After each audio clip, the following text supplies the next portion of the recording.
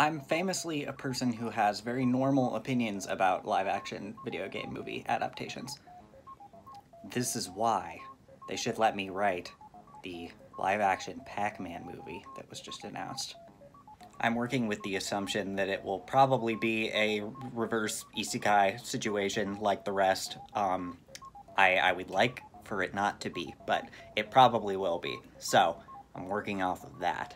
My Pac-Man movie would be Pac-Man, Wakka Wakka in Oaxaca. If we're gonna have the whole cartoon character get stuck through a portal thing, let's at least make it somewhere interesting. Pac-Man is transported to the Mexican state of Oaxaca, and rather than the fucking cops and feds converging on him because he's an interdimensional alien or whatever, everybody's cool. And because he's Pac-Man, he's hungry, so he embarks on a food tour of Oaxaca City. It's like Anthony Bourdain's No Reservations, but with Pac-Man. And he's voiced by Bob Odenkirk, because I think it would be funny.